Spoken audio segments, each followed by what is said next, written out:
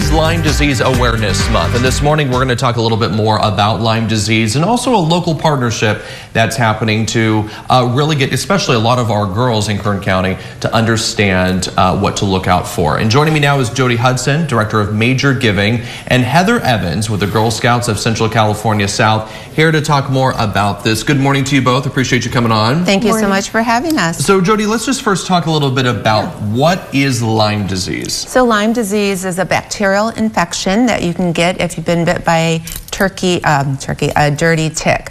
And that is what happened in my daughter's case. For 10 years, she went misdiagnosed, and then finally in 2017, she was diagnosed with Lyme disease. And that's really, one of the main things why we are here today is getting out that education and awareness about Lyme disease, how to prevent it, and if you are bit by a tick, what do you do to help? Yeah, so let's talk a little bit about the symptoms, because you just talked about how your daughter was misdiagnosed and she passed away in 2018? 2018. So talk a little bit about the common symptoms and what a lot of people may dismiss when they actually do in fact have this. Right. So Lyme disease is called the great imitator because it masks so many different things. You can start out feeling like you have a summer flu, body aches, those type of symptoms, just really feeling tired. In my daughter's case, it was a lot of inflammation.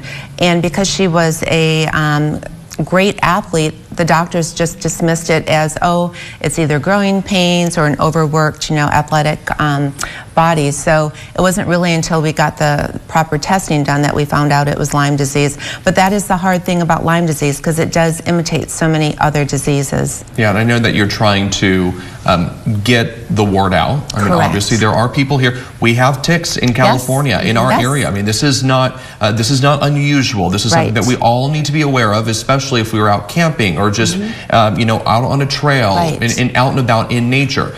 It's something we need to be paying attention to. You have really tried to make it your mission to get this word out, to let people know, and a partnership is formed. Yes. So when Alex passed away in 2018, I started the Alex Hudson Lyme Foundation, and my first thought was, how am I going to be able to get it out into the community, into families and people to really understand about Lyme disease?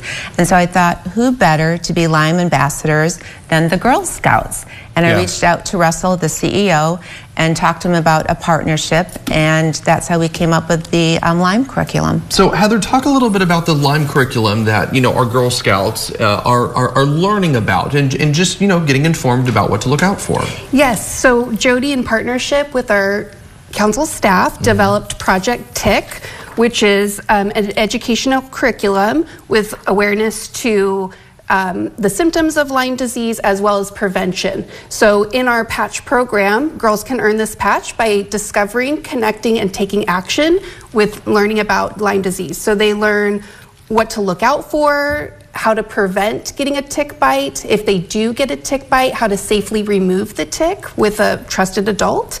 And then they become the ambassadors to their friends, family, and community about bringing awareness to Lyme disease. How important is this for you to see this curriculum form? So important, because on the patch itself, it has the Alex Hudson Lyme Foundation logo along with the Girl Scouts. So, it's Alex's legacy of just helping others to make sure that they don't, get Lyme disease like she did. And Heather, how are our girls responding to this? Yeah, it's a great resource because outdoors is very important to our girls. We have campsites in Shaver Lake area, so they take this curriculum before they go to camp so that they know the best way to prevent getting those tick bites. Right. All right. An important curriculum. Glad to see this partnership. Yes.